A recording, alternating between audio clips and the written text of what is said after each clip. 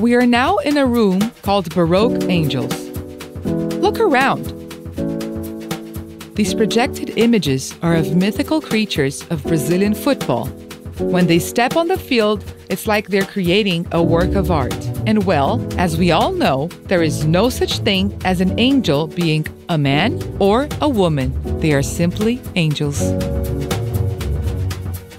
Here, the light, the sound, the projections combine, producing an almost sacred environment and honoring 29 athletes. 4 of them are women: Marta, Cristiane, Formiga, and Sissi. In truth, it actually took a good while until the first women were introduced to our temple. In 2015, Marta and Formiga received holograms in our room. We'll get to talk more about them later on. In 2019, it was Cristiane and Sissi's turn to get proper homage around here. Do you know who they are?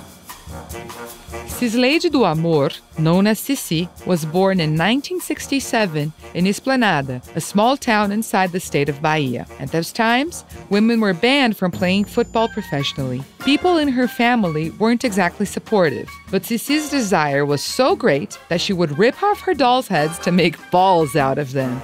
The midfielder became known as the Football Empress. Sissi was part of the first women's national team in Brazilian history in 1988. She was one of the legends to sport the traditional jersey number 10 in our football history. Quick, skillful, and left-footed, she had an impressive free kick. Sissi featured as a spotlight in the national women's team at the '96 Olympic Games in Atlanta, when Brazil came in 4th. She was also one of the top scorers at the United States World Cup in 1999. Nowadays, she works as a coach.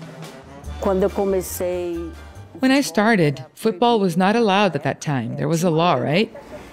So basically, my childhood was me playing with the boys. And the first time I had an opportunity to play was with my brother and my dad. Well, my dad not so much, but my mom thought I shouldn't even think about playing because, football was for men.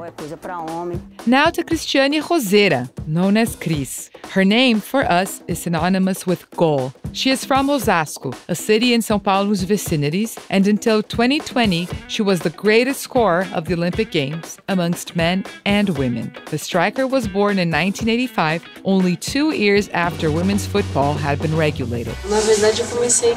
Actually, I started when I was 7, but when I was 6 or maybe 5, they would tell me that I was already chasing after the ball, already playing with the ball.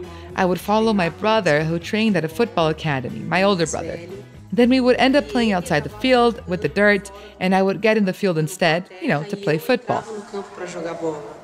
Cris is left-footed, a killer with a sixth sense, who knows just how to sniff out a goal. She has an insane ability to finish a play. She was a silver medalist at the Beijing Olympics in 2008. She has played all around the world, but it was as part of the Santos Football Club that she actually stood out. She was part of the most successful generation of Santos team's well-reputed female league and won the Copa Libertadores twice.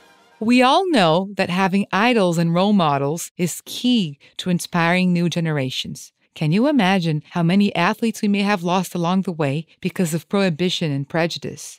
Because of opportunities that were not given? So let's celebrate our stars. Their victories are also ours.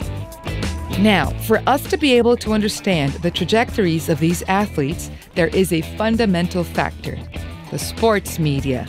And there are a lot of women in this story too. I'll tell you more about that in our next episode.